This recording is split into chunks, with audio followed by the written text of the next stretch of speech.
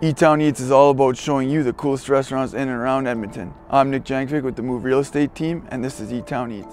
Hey guys, welcome to another episode of E-Town Eats. Today we're on 103rd Ave and 124th Street where we're checking out the Prairie Noodle shop. This place has been voted best ramen 2 years in a row. I'm excited, so let's go inside and check it out. So guys, we're here with Eric. He is the executive chef and the part owner of the Prairie Noodle shop. Eric, tell us a little bit about the spot, my friend. We're here on 124th Street, 103 Ave. Okay. Been here just over 3 years. Okay.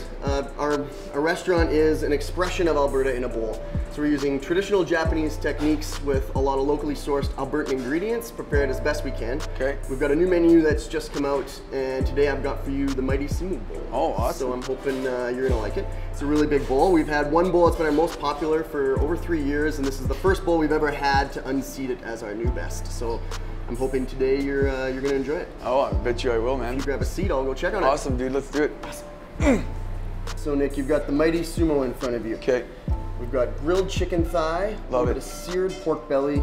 That's this, right? Some Yeah. smoked pork shoulder. Okay. Some sesame corn, our house umeboshi egg, some sprouts, lots of ramen noodles, 24-hour pork and chicken broth. Okay, love it. Well, what I'm gonna do is I'm gonna take a bite of almost everything and just try Absolutely. it that way. Is that the way to do it? Or? Yeah, and then you Okay. can wash it all down with a little red rice and a Wicked, wicked. This looks amazing, man. This is the grilled chicken thigh. So Okay. we braised in a little bit of sake, some tamari, Okay, I'll put and then grilled it with a nice little tare. So we reduced a little bit of mirin, some brown sugar, some ginger, just to get a nice little glaze. And this right here? Smoked pork shoulder. So Love we take it. some shoulder, we brine it for 48 hours, and then smoke it for 12 hours overnight, pull it, and then sear it in a little bit of pork fat and some of the drippings, Okay, just to really intensify the smoky flavor. This is the part where you get to just slurp and make a really big mess. This is nice, man. The belly? Oh, I Well, love the everything. belly. Everything is The trick nice. for our belly is when we cure the belly for 24 hours, we add a little bit more sugar than salt to up the sweetness. We Okay. would, Yeah, get no, a little this- bit of sweetness from the belly, saltiness from the broth.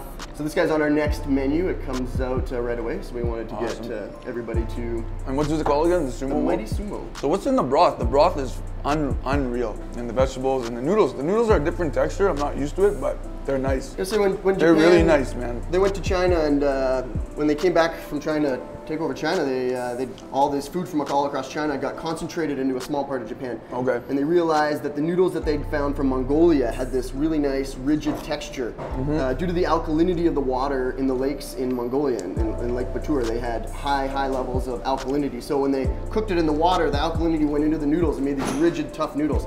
So now they've concentrated the water into a powder, and anyone can add this powder into your noodles and give it that tough, rigid, traditional ramen texture.